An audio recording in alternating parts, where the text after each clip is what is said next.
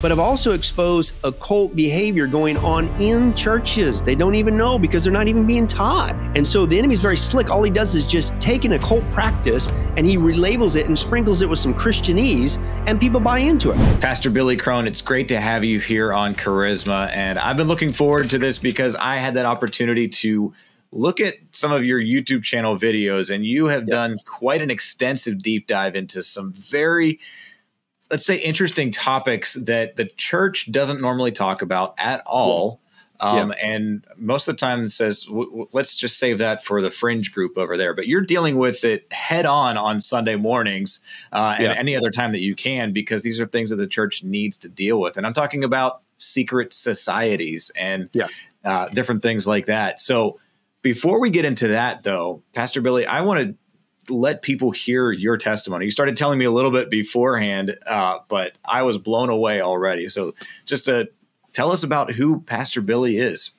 Well, yeah, thanks, John. Thanks for having me on. It's a treat. And what a privilege to be able to share God's story. It's his story of what he's done with a wretch like me. And hopefully would encourage people to never give up.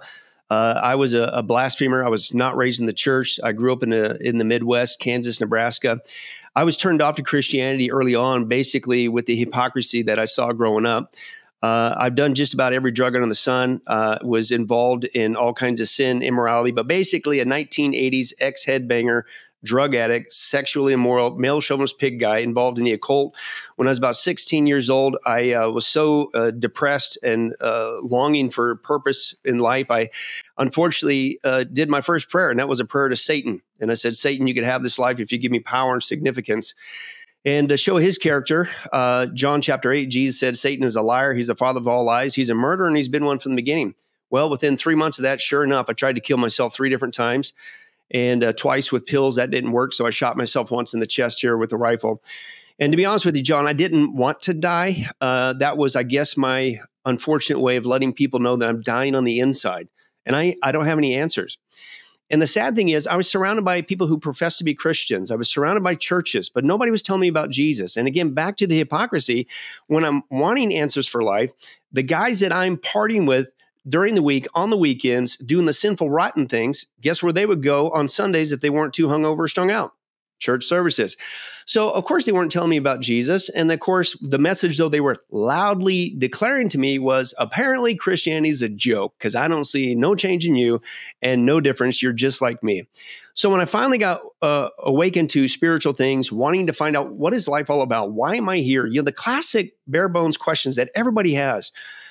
I was on my own. So unfortunately, I went from making that pact with Satan. I ended up moving from Kansas to California.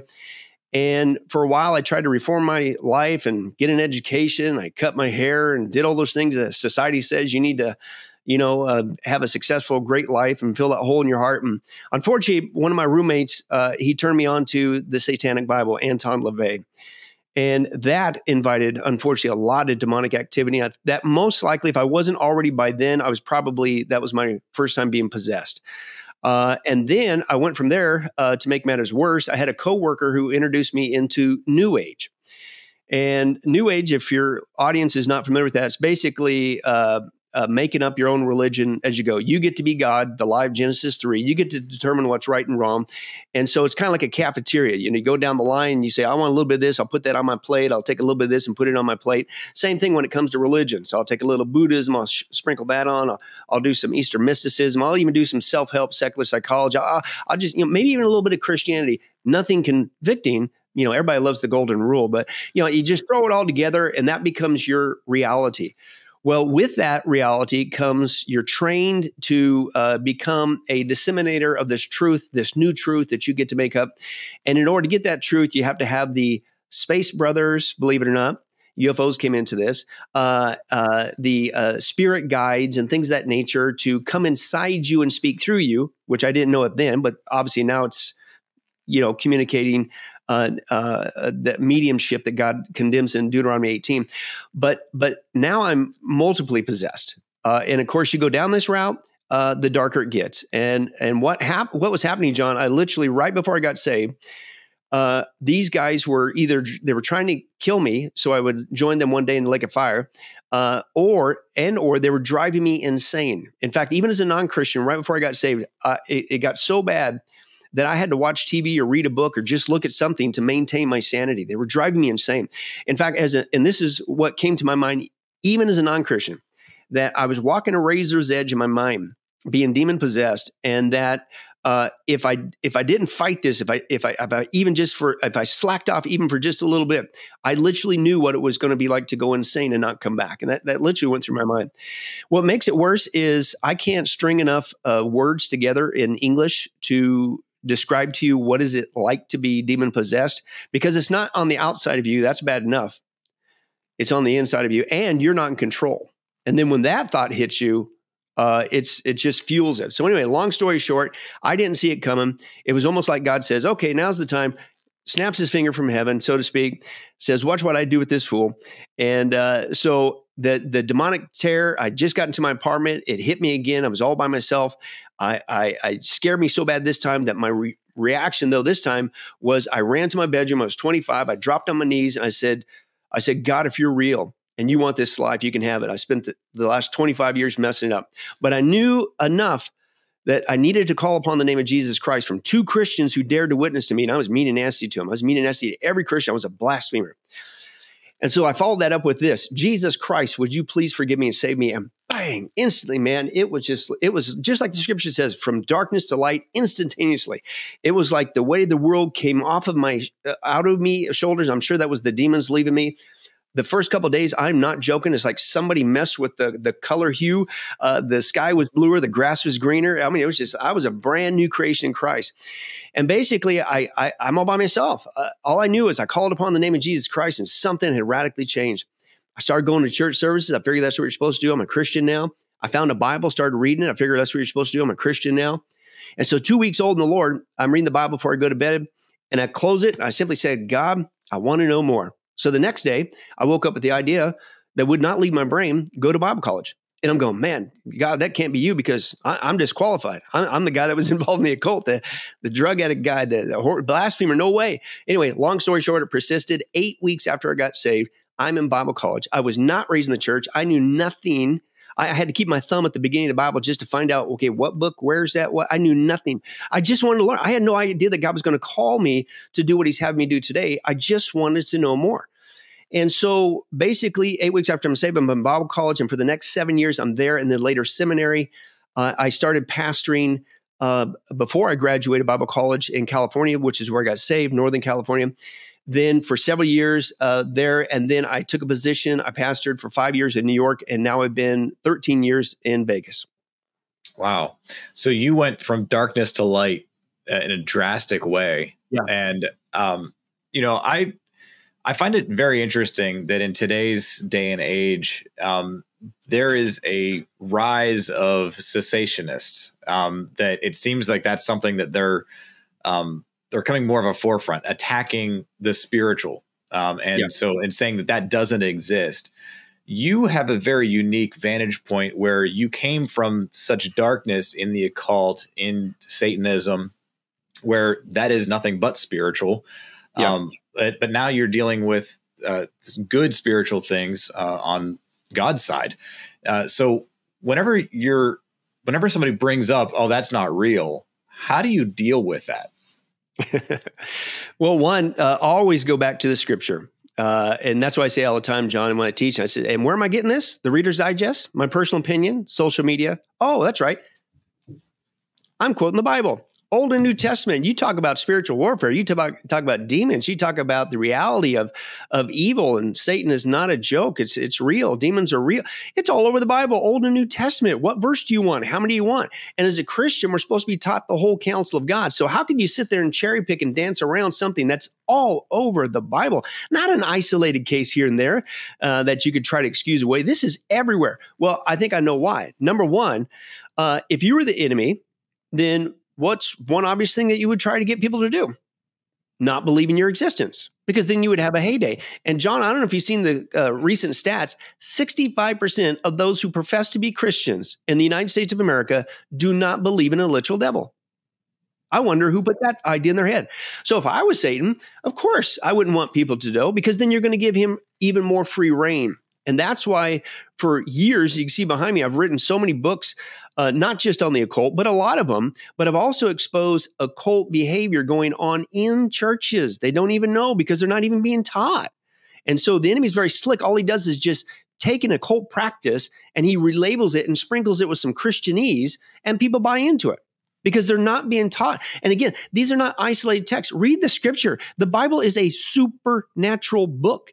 Yes, God is supernatural. The good news is he's above and beyond. Psalm chapter 2, he's the one who sits enthroned in heaven and laughs. He's the one who's in control, right? Satan is not a loose cannon on deck. He only gets to do what God allows him to do, right? And they have their day of judgment. They are all headed. Satan and the demons, Matthew 25, Jesus declared, that's what hell was originally created for. It was for them, right? And so their day of destiny is there. But guess what? That judgment day hasn't come yet. So this is why the scripture is replete. This is why Paul says repeatedly in the New Testament, not all of our battles are against flesh and blood. Sometimes, guess what? You're going to experience spiritual warfare. And I'll just add this real quick. And it's not just in the church, John, it's everywhere in the world. And part of that is the programming on purpose that's opening people up to receive occult behavior, thinking that it's a good thing. They're rejecting Christianity, but people deep down inside still want to have a spiritual experience. And so the church not warning people, equipping not just the church, but people in general, they're backing up into the occult in droves. In all forms, Satanism, voodoo, shamanism, witchcraft, you name it, it's all on the rise. And then the irony is, the Bible says in Revelation 9, that's exactly what's going to happen in the last days. It's going to get so bad that the planet is going to be littered with people who literally worship demons. And so all that's coming into play. It's all there in the scripture. It's just sad that people don't want to believe it, or dare I say, they flat out just don't want to hear it. And man, that's just opening up. The irony is it's opening up to the very thing you don't want to hear or believe in, spiritual warfare. Yeah. Pastor Billy, you said something that I got to dig deeper in. You said occult practices sneaking into the church. Yeah. I want to hear what those are because I know that the devil doesn't have any creativity himself. He basically creates counterfeits of what God has given. But so there is real things and then there's counterfeits. Yeah. But we let the counterfeits in thinking it's real sometimes. We need discernment big time. Help us understand some of these occult practices that have snuck into churches and how we can have discernment to deal with those and keep out new ones. Yeah, well, some of it is just it's a flat out full on attack by the occult. And since people don't even want to believe in that, then they're coming in the church. They used to be outside and all that stuff, but no, they're in. And they're not just in, John. I've got actual pastoral reports warning churches of what is going on in different parts of the world. And dare I say, even the United States. And I'll just give you a couple quick examples. Number one, Satanists are getting so chummy with the church that they come in and they're very slick. The enemy, he doesn't just always come in with like what I experienced, with full on demon possession, terror. That's true. That does happen. But the Bible also says that Satan masquerades as an angel of light. And so sometimes he dupes you with good feelings. And so it's good cop, bad cop, kind of, he plays on you, but both are bad. So I'll give you a case in point. And this is actual reports, actual testimonies. Satanists have come into church. A lot of them, that's part of their rituals. With Satanism, they have to break every commandment because it's all about rebelling against God, doing everything the exact opposite. It's called the law of reversal of what God says. And sometimes their initiations is to specifically go into churches. Now, sometimes they'll instill fear. They'll break in and do the pentagram and spray paint and tag churches, and that'll freak people out. A lot of times, John, though, it's very much subtle, and they go in specifically to destroy churches. Let me give you a case in point. This guy, his name is Glenn, is a generational Satanist. He was being trained to be the next high priest in his family, Satanist. He finally got saved, so he came out. He said, here was his tack. He was tasked with taking down this particular church in the town. And you know how he did it? He didn't spray paint. He didn't vandalize. He didn't instill fear. He went into the church. He learned Christianese. He learned to say, amen, hallelujah. But he wasn't talking about Jesus. And he sat there in this, quote, Baptist church for 2 years. And you know how he brought that church down? He sat there for 2 years, every service, and all he did was murmur and complain. He'd turn to somebody and say, can you believe that? Pastor doesn't know what he's talking about. What a joke. You see those people over there? What a bunch of hypocrites, whatever. Can you believe the decision the deacon board just made? Those guys are dumb. They have no right being the leadership. He sowed discord to bring the church down. It's that subtle, John.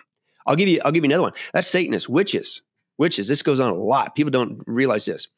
In fact, witches oftentimes, they'll be in the service and they will be muttering as the pastor's preaching, muttering their incantations. People think they're speaking in tongues. They're muttering their curses upon the people. Oftentimes, they really hype it up, especially when the pastor's preaching, because he's preaching the word of God. And so they will be doing their curses to put a spirit that people are lethargy and falling asleep. And, I'm not saying it happens every time, but man, you go to church service, next thing you're like, man, I was just all bright and chippy. And what's all of a sudden? I can't even keep my eyes open, and things of nature. But it isn't just they're sitting in the pews, Satanists or witches, John. They're working and worming their way into positions. Now, that could be starting with getting involved in the choir.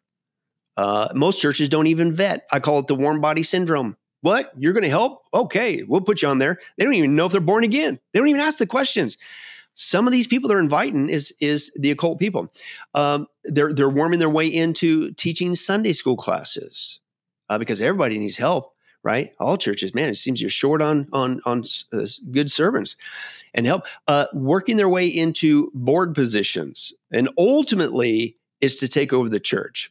Now, I'll give you a case in point. This really happened to me in one of the places that I pastored, and I didn't find this out until right before God moved us on to another ministry. And I'm not joking. This really happened.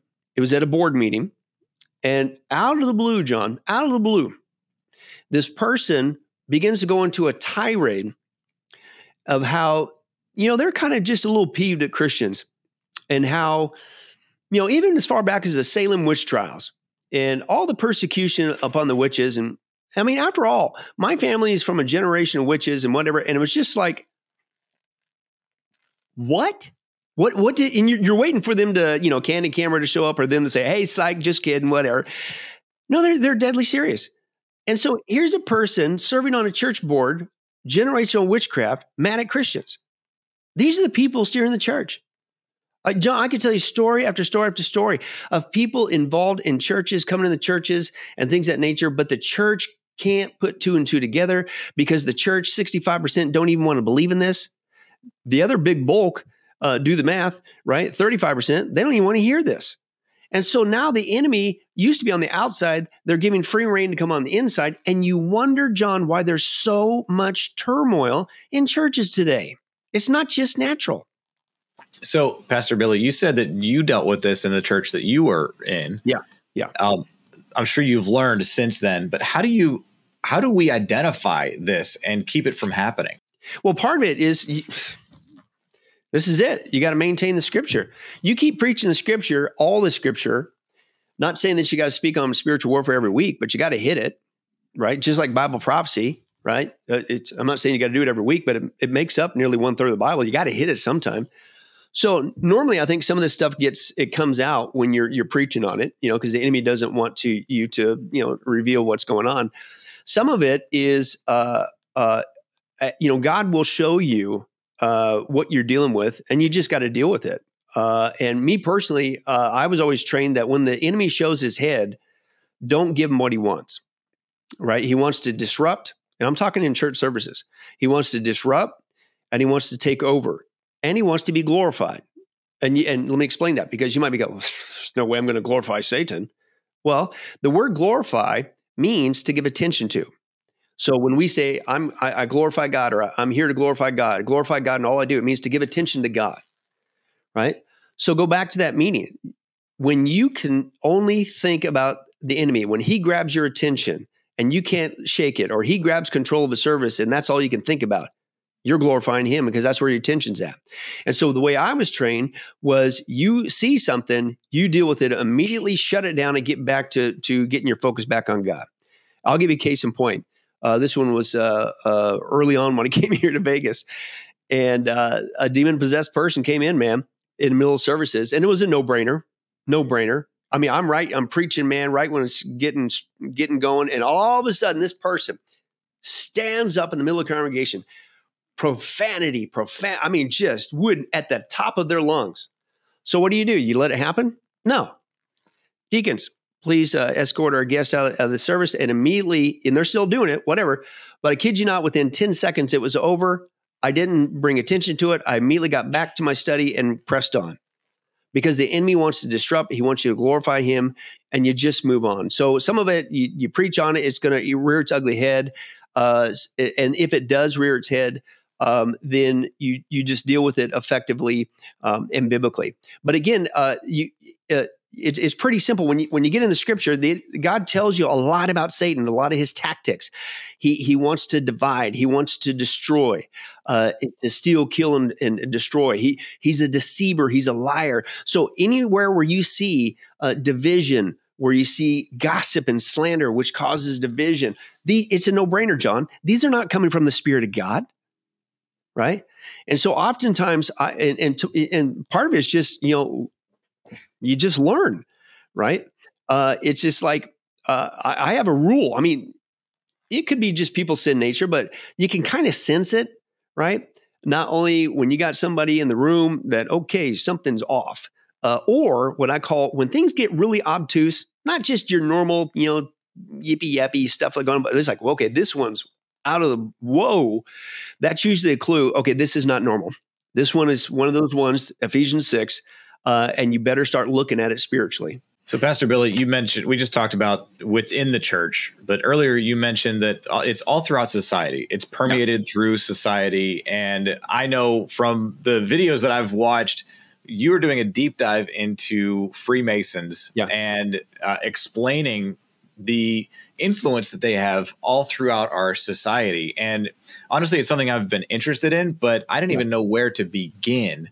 So your sermon was great about that. And I know I'll probably just put links to that, but help us understand, what are the Freemasons and why are they such an influential thing, but behind the scenes at the same time? Oh, okay. Yeah. Great question. Well, first of all, if you've seen anything on YouTube, learn to get off of YouTube, at least with our studies, because we have so many that have been deleted, hacked, and banned. If you ever want to get everything that we do, all the stuff that you're missing, that they don't want you to see, that's our teaching website, getalifemedia.com. But basically, the Freemasonry study, I did a 10-part study on that. And I didn't plan on this. It's just the way it worked out. Go figure. That was the capstone of an occult study I've been working on for several years. I did 20 weeks on witchcraft, 16 weeks on Satanism, 30 weeks on what I called voodoo, vampires, and the rise of demon worship. And so basically, it ended up being 66 studies on 6 books. Go figure. Okay. So then I went from that occult study into occult societies, with Freemasonry being the first one. And that ended up being a 10-part study. You can get book DVDs, or you can just watch it on our website or download our app. So, but basically, that one, again, I was surprised. You're right. A lot of people, even Christians, have heard of Freemasonry, but that's about all it's gone. And almost everybody has a story where, like, yeah, my grandfather, my uncle, or my dad, or family member of this, or used to be in it, or still is in it, or whatever, and they just think it's a good old boys club. No, it's not. It's an occult secret society, and this is what we expel. And part of it too is it's not just in the world; it's in the church. And I bring up examples again of not just experiencing occult behavior in the church, but Freemasonry. In fact, this was my very first senior pastorate and my very first encounter with Freemasonry. And what it was, I was 4 weeks in, and I was just doing a basic polemic study at that time on Sunday on the uniqueness of Christ and the cross, right? As opposed to other religions on the planet. Buddhism, Hinduism, Islam, even, Jehovah's Witnesses, some of the pseudo-Christian cults. And, nothing really deep dive, just showing the uniqueness that Christianity is unique. Right? All of the religions say that you are God, you got to become God, you got to work your way to God. None of them have a cross, right? Christianity is unique. I kid you not. So I get done with that sermon, and the next thing you know, I get a phone call from one of the pillars of the church, their wives, and said that, quote, he, so-and-so, was upset with what I preached on. I says, well, why? What was unbiblical about it? And went on and said, well, I think you just need to meet with him. So I drove out to his house, And he was a big guy. And he looked down on me the whole time. And he's like a 6'6" big old dude. And and he said, well, I don't think you should be talking about other religions like that. I said, well, why not? Well, I just don't think it's right. I don't, you shouldn't do that. I said, well, wait a second. If in fact Jesus is the only way, I didn't say he did. John 14:6, he's the way, the truth, the life. No one comes to the Father except by me. That means every other path out there is a false path. And it's not a small issue. It's not just, oh, they didn't make it to heaven. No, the Bible's clear. If you don't go through Jesus, you go to hell. So how am I a loving Christian, Mr. So-and-so, if I don't tell people that all other paths are false that will lead you to hell, and if I don't share them the good news that it is through Jesus Christ, and you can know for sure that you're on your way to heaven through him? And he just went round and round. Of course, I'm dealing with it biblically, right? And he went round and round. And so he was getting nowhere. And so I kid you not, John, he looked down at me and he said, and he pointed his finger in my face. He says, listen, I've seen a lot of you come and a lot of you go. Turns out the guy's a Freemason in the church. I don't think he was the only one. And a pillar in the church, basically running the church behind the scenes. And the reason why he rejected that is because this is one of the many, many false, unbiblical teachings of Freemasonry that people need to wake up to. They believe in a pluralistic deity. They believe in universalism, that all paths will eventually get you.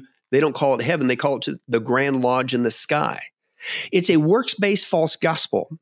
No different than trying to earn your way to heaven as a Mormon, or Jehovah's Witnesses, or all those other classic ones that we say, oh, yeah, that's obviously works-based false gospel. Freemasonry is the same way.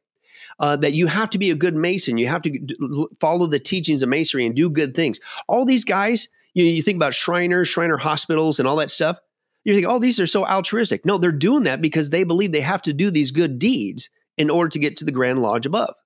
And then speaking of Shriners, see, there's many different branches of Freemasonry, just like, and I use this loosely, just like there's many different denominations of Christianity, there's many different branches of Freemasonry. Right? You got your Scottish Rite, and these are just the ones in America. You got your York Rite, which eventually you can get into the Knights Templar. And then you got your Prince Hall. That's for the Black African community, Freemasonry. You got Ladies Freemasonry, Youth Freemasonry. But you also have the Shriners. And the Shriners, the interesting thing about Shriners is at one point as a Shriner, you have to, and this is in print, it's on video, it's not a conspiracy theory. You have to pledge obedience and allegiance to the God of Islam, Allah, and Muhammad as your prophet. That's why they wear those red hats called a fez. The fez, if you notice, has what on the front? Islamic swords or crescent. Exactly. It's Islamic symbols. And the reason why they're red and they're called a fez is because that was symbolic of a victory of the Muslims slaughtering Christians in Fez, Morocco, and they dipped their hats in the Christians' blood. How can you be a Christian and be a part of something like this is beyond me. But this is what we expose. I'll give you another one. A lot of people say, they try to give people a benefit of the doubt. Well, yeah, I get it. When you get up into the different degrees, upwards to want to make it to the 32nd, 33rd degree, up to the very top. That's when they drop the bomb on you that the spirit they're really worshiping is Lucifer. No, you find out a lot earlier than that. That's misnomer number one. But people say, well, they just went through the first 3 degrees. And they just thought, this is a good old boys club. They do good works for the community. And the way they suck people in is they will say, hey, man, you come, and you got to be invited. They'll tap you on the shoulder, including in a church service, and say, hey, would you like to come to the lodge? And so, but then they say, we'll help you with your business. We'll help you with this or that or whatever. And they do. And so people think, oh, it's just a good old boys club. It's good for business and whatever. But people say, well, they only went through the first 3 degrees. They don't know about all this other Luciferian stuff that's going on. That's not true. That's a huge misnomer. I couldn't wait to expose that one. Because in the first 3 degrees that you have to take, and this is their words, not mine, bloody oaths, right? And let's just deal with the first degree. We haven't even got to the third one. The third one's what's called a master mason, right?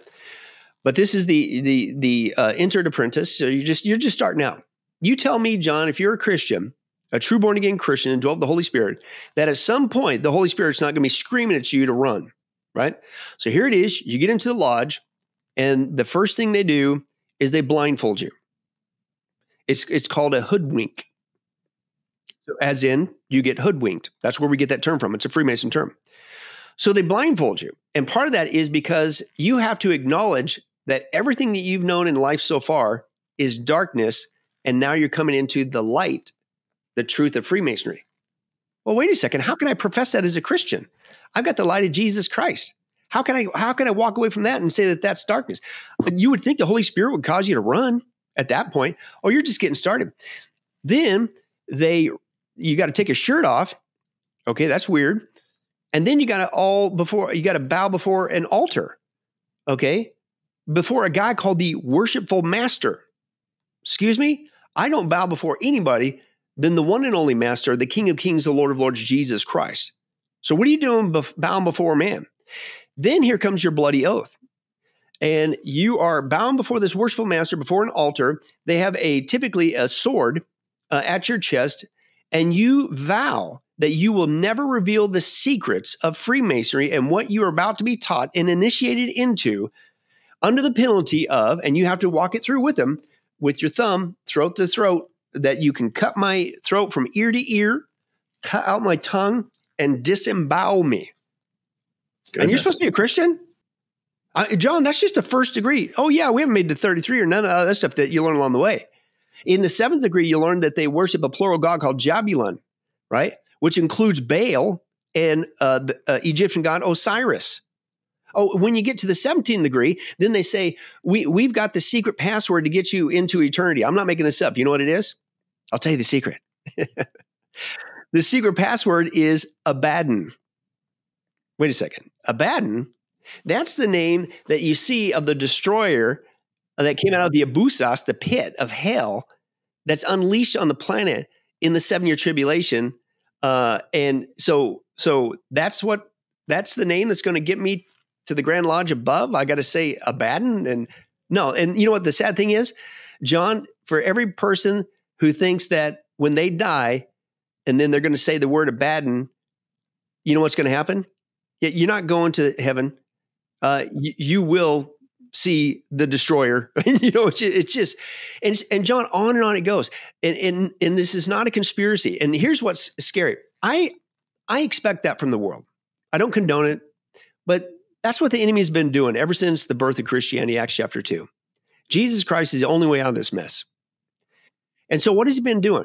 Ever since then, he's inventing as many different false paths as he can, different religions, new religions, latest religion, right? And just to cloud the issue to hopefully get people off the one and only way out of this mess.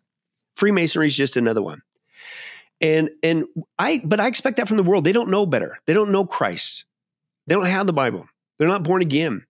The Bible says that the mind of the unspiritual man cannot understand the spiritual things. I get that. John, what's alarming to me is this is in the church. And I share in this study over and over again, Freemasonry is allowed to do their rituals that are completely unbiblical in church services, to do their funerals in services. Much of the church board are Freemasons, including pastors and things of that nature. And I'm going, and John, we're just scraping the surface of what goes on in this occult secret society. How can you be a Christian and allow this to happen? And so my thing is this: if you got these guys in charge of your church, you need to rise up as a church. And I'll just be blunt: you need to fire them. They need to. And I tell people this all the time: if you're professing to be a Christian, you better repent, run, and get right with God. And if you refuse to leave, you're in a heap of trouble. Yeah, Pastor Billy, I got to ask you, if people are sworn to secrecy under basically vow of cutting their throat, cutting off their tongue, and disemboweling them, how are you getting this information? Well, part of it is the Freemasons who've been brave enough to come out. They get saved, and then they come out and expose it. And that's why we know. In fact, what's interesting was due to modern technology, because a lot of people say, "Oh, that's not what they do in there." The lodge that I went to, it's Christian because they had a Bible on that altar. First of all, just because they have a Bible doesn't mean they follow it. Second of all, oftentimes their Bible, for instance, the Oxford Freemason Bible, at the back end has all this Egyptian symbolism and stuff because that's what they merged in with their belief system. That's not our Bible. And then third, they're pluralistic. You can go in there one week and it might be the Christian Bible, but then other week it might be the Hindu Vedas, or it might be the Quran. Because again, they believe that whatever path you choose, you just got to believe in a supreme being, right? It doesn't have to be the one of the Bible. So just because they have that doesn't mean anything. But the problem is they go into there and they think that it's just not really that big. You're exaggerating this. This is just you got this on wackyguy.org or conspiracyguy.com. No, modern technology. We were able to get actual footage with a guy who snuck in there with his phone and recorded the rituals, John. We got it on tape, man. This is not a joke. It's not a game. This is really what's going on. And so it's basically Freemasons who've come out. Most of them got saved, praise God, but they're revealing to people what is really going on behind closed doors. And the reason why they get away with it is twofold. Number one, hello, it's a secret society. By definition, secret. So they're not touting it from the horns. So we only can rely upon those that can sneak in and get it back to us, or those that were a part of it and got saved and come out and spill the beans. Yeah. So there's a lot of questions I have on that. And I know we can spend a lot of time debating this, but what influence do they have in society? Or not debating it. I don't want to debate anything like that. I just want to learn more about it. But what influence does this have in society as a whole? I know Washington, D.C. is filled with symbology of that. And what do we as Christians do about this? Well, great question. That's how we actually ended our study. On the last 3 studies, we dealt with, all right, where are these guys at? And how are they getting away with this? And so I just broke it down into many different categories. You got Freemasonry throughout Hollywood, right? Probably one of the best advertisements that they've had to recruit people in a long time was the National Treasure series. Huge. Disney just did a reboot with that, with a modern millennial version, right? But it just encourages people to, this is a cool, eclectic society. And no. And so Hollywood's in it. Music industry is in it. We expose that. And especially because we had 2 studies just on the symbolism in Freemasonry, explaining what those symbols mean. And then when you see what symbols are in Freemasonry, you see them everywhere. Hollywood, the music industry, the whole 9 yards. They tell you who they're working for. But I got into the politics, past presidents of our country, indisputable, full on Freemasonry. And again, the danger with this is you're talking about people that were also on our Supreme Courts, judges and things of that nature. And John, you got to keep in mind that, again, when a person becomes a Freemason, they pledge their allegiance, number one, solely to Freemasonry. And that means it comes first. And you pledge yourself to, quote, protecting the brotherhood, other Freemasons. And this goes back to their secret hand signals, hand signs, hand in the vest, stand square, the particular stances and things, secret handshakes on the knuckle and all that stuff. It's not a conspiracy theory. This is how they identify themselves out in public in secret, because this is a secret society. So I'll give you a case in point. We demonstrated this still goes on. Have you ever wondered, you got some people that do these dirty deeds, these horrible crimes, and you're going, that guy's he's going upriver for a long time. Next thing you know, he gets off the hook. What's going on there? John, this is how the system works. Freemasonry, their beliefs supersedes everything, including the Constitution, the Bill of Rights, and the law of the land. So give you a case in point. If you had a Freemason judge, and then you are a Freemason who's been brought to court, you don't have to say a word. You give them the sign, you give them the distress signal, the way that you stand, right? And then he is bound by the bloody oaths of Freemasonry. He has to do everything in his power to let that brother go. This is the danger of this stuff. So our laws in our country think they're being perverted with these guys.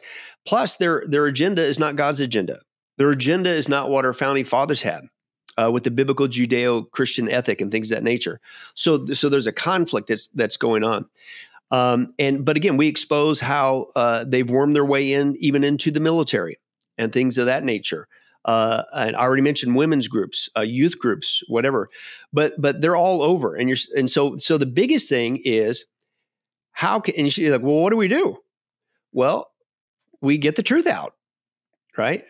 As Paul says, referring to the gospel, how beautiful are the feet of those that bring the good news, right? How can they know unless somebody tells them? Well, how can people know what they're up against, right? In order to fight this battle, if you don't even know you're in the battle in the first place. And second of all, okay, well, who am I battling against? Okay. And then third, where are they at? And so it's the truth, John. We get the truth out. We expose the dirty deeds of darkness, right? And so that people could wake up and go like, oh, I had no clue that that's what Freemasonry teaches, how antithetical it is to everything as a Christian.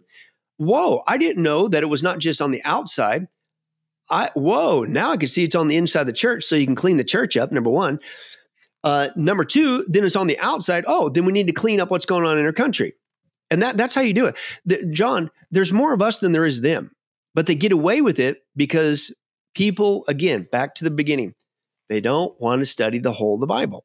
Now you say that as a Christian because you're supposed to say that. That sounds spiritual, right? You don't say, hey, I'm only going to study what I want to hear, right?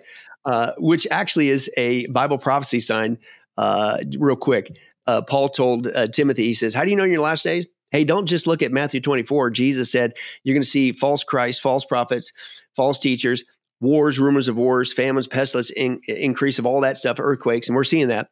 Paul says, watch this. When you see this in the church in the last days, he said the church is going to gather around themselves a plethora. It's just, in the Greek, it's a pile of teachers who will tickle their ears, and they'll turn away from the truth, and they'll turn aside to myths.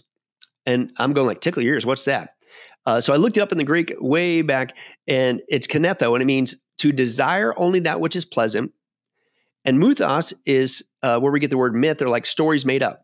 So basically, Paul says, yeah, look in the world when you see wars, rumors of world, Jesus saying this, famines, pestilence, increase. That's a sign you're in the last days. But Paul says, now, don't just look at the world, look at the church. And when you see in the church, basically all you get is pleasant things and stories made up, you're in the last days. So this is what's going on. The people they're being duped. They're not being taught the whole counsel of God, so they don't even know what to look for. What do? You preach the truth, right? It's the same. This is the light, John, right? And you want to get rid of the darkness? You bring on the light. You teach the truth, which is the light of Christ, and then each individual Christian goes and shares the light of that truth. That's how you dispel darkness. You go into a dark room. It's a dark room. Well, oh no, I'm just going to sit there and go like, I can't get rid of this. I'm clueless. I have no idea what do I do? Go turn the light on. And you don't just turn the light on. As soon as you turn the light on, what happens to the darkness? It goes away. It goes away. That's what we need to get back to as Christians, to preach the whole counsel of God, get Christians equipped on the light of Jesus Christ, get out there and be the salt and the light, okay? And then we would see all this darkness flee that fast. That's it. I'm not trying to oversimplify, but John, that's the answer right there. You expose it with the light of the truth of God's word, and instantly the darkness flees. Wow. Pastor Billy, would you pray for the people that have been watching this and they're like, I need to do something based on what Pastor Billy has said, and just help them, just pray for them to have discernment to turn that light on. Yeah. Father, we just thank you so much for our time today. And we thank you most importantly for Jesus. Thank you for saving us through him, giving us the gift of eternal life through him. And God, if there's anybody that's tuning in that's not truly born again, maybe they're going to a church service, but that doesn't save you. Or maybe they were like me, would never step foot in a church service, but they're interested and they want to know the truth. And maybe you're tugging at their heart. God, would you cause them to be obedient and be blessed, even right where they're at, God, right now, that they would cry out to you, Jesus, and ask you to forgive them their sins. You tell us that you are holy, that we are not. But the good news is through Jesus Christ, we can be saved and forgiven completely of all of our sins and made into a new creation in you. God, would you please draw them to you? May that take place even now. And God, for we, your church, those of us that are born again, maybe we've been one of those lackadaisical Christians. Maybe we were the ones that only wanted our ears tickled. But we're starting to be convicted to realize, no, we need to know all the truth. And the problem isn't with the darkness encroaching. The problem is with us not declaring your light. So God, raise us up in these last days as a mighty equipped army in the light of your truth. that we would work together as your people and dispel back the darkness until you come home and get us. That's how we need to finish. Finish strong, not fearful. Finish faithful as the bride of Christ until that glorious day, which could happen very soon when we get to go be with you forever. But God, please do a great work. It's not by chance that people are watching and listening. And so, God, please bear much fruit, which we know is your will. We ask all this in your powerful name, in Jesus' name. Amen. Amen. Pastor Billy Crone, I know that we're going to have to do more discussions with you about spiritual warfare, about the demonic in society. And I see a book behind you about aliens even. So there's more that we can talk about. Yeah. But I just appreciate you taking this time today to do what we've done so far. So thank you so much for being here on Charisma. Yeah. Hey, anytime, John. Thank you for having me.